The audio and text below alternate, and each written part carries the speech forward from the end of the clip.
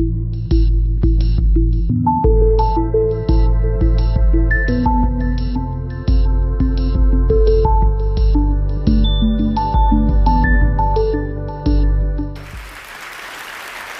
going to talk about why I hated my mother. When I was very young, I used to hate my mother. Hate. I used to hate her so much. I was convinced she wasn't my mother. That she couldn't possibly be my mother.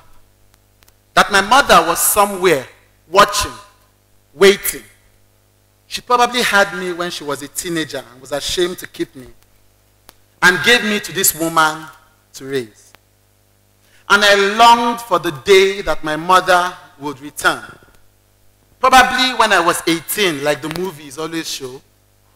And she would come crying. And I would hug her. And she would tell me why she left me in the arms of this wicked woman. And I would forgive her because I just wanted an opportunity to escape.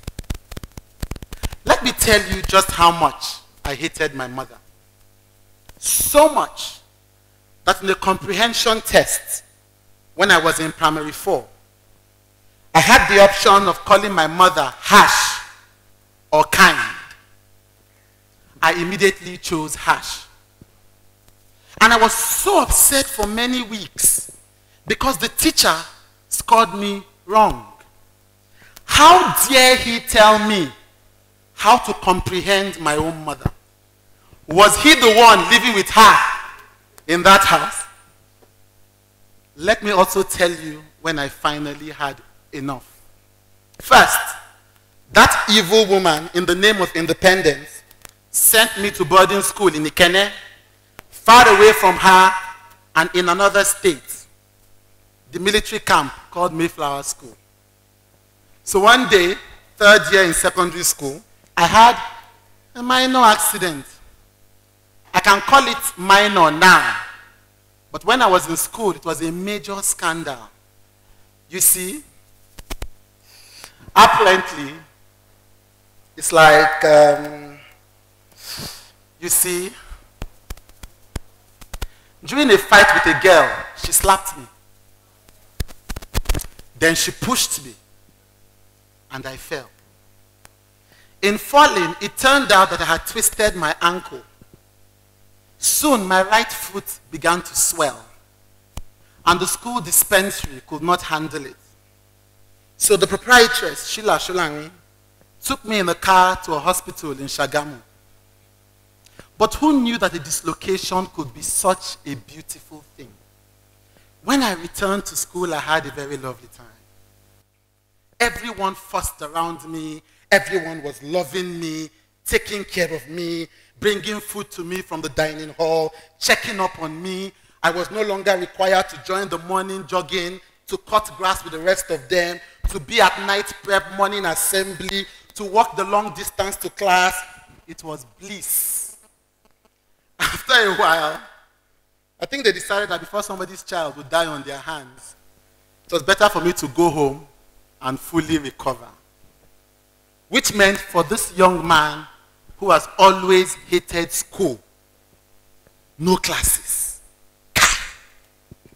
I went home with joy in my spirit and gratitude to God for a life well spent. But do you know what that wicked woman said to me when she cast her eyes on me and saw the big POP on my leg? Is this why they sent you home? Look, I don't like year holidays. This will only make you late in catching up with your classmates. You have to go back to school. The hatred that 12-year-old me felt for a woman that would not cut any slack for her only child can only be imagined. But today, I think back to those years with fondness, with love, with gratitude to that tiger mom.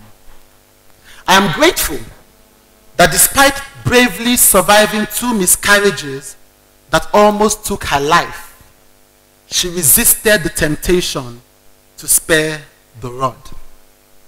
Because what she was teaching me still rings true in my ears and in my life today and every single day. It is not supposed to be easy.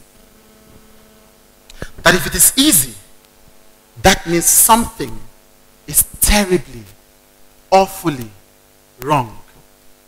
Sometime last year, I placed a call to a dearly beloved mentee and told her I had an urgent message. What she was looking for from place to place, job to job, country to country, she would not find. She was looking for easy, and it did not exist. Because I had to reach out and pull her before she gets sucked in like much of our generation. They who quit because they want to be happy now, today, tomorrow. And if they are not happy today and tomorrow, if they don't find that joy, that peace, that fulfillment, that love, that achievement, that position today, then they will quit. Because you know, these days, quitting is easy now. The options are plentiful, and so many are the opportunities. And you know, the motivational speakers say you should believe in yourself and anything is possible, and you should follow your passion, just close your eyes and do what? Jump. And look at Mark Zuckerberg. I mean, look at that guy who sold Tumblr to Yahoo for $1 billion and OMG. The WhatsApp founders who sold it to Facebook for $19 billion.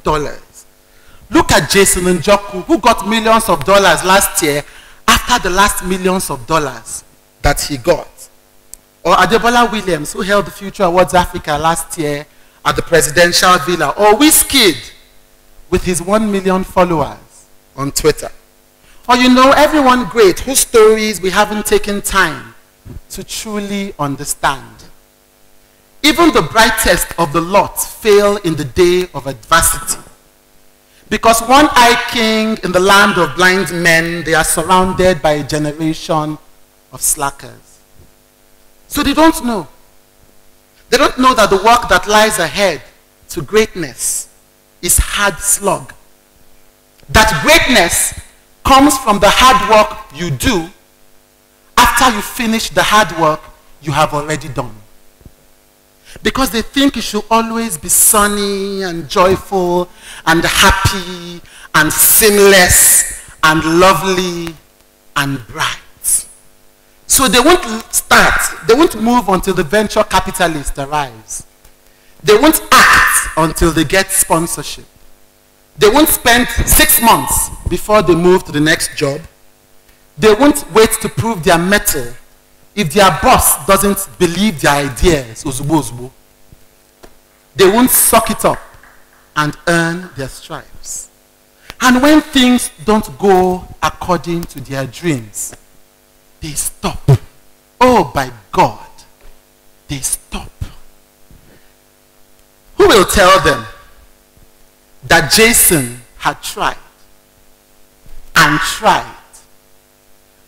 failed and then tried again and then failed and then picked himself up and then won? Who will tell them that Linda Ikeji confesses to failing at every business that she had tried her hands on? Model management, events management, magazine management, before the multi-million naira blog. Who will tell them that before Wizkid became a legend, and before it became incredibly difficult for me to reach that small boy on the phone, that he had spent half a decade working, toiling, pushing, sucking up to those like me who ran the big shows, before we now have to suck up to him because everybody wants Wizkid now? Who will tell them about the months that I slept in the office and then in Adebola's house because I had nowhere to stay? Who will tell them that before we began to run this 54-man operation, which now has offices in Lagos and London and more money than this boy from Ijesha-Tedo could ever have dreamt of having, that we had spent years without an office, with no investment, even from family, friends, or fools, and with no bank account?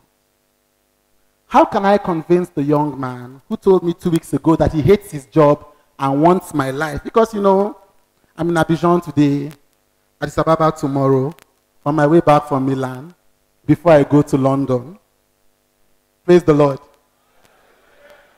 But I was once so gripped by the fear that I, born, bred, and buttered in Nigeria, might never leave this country, and that my only option was to work harder than anybody I had ever known. Even in jobs that I hated. Okay, is this better?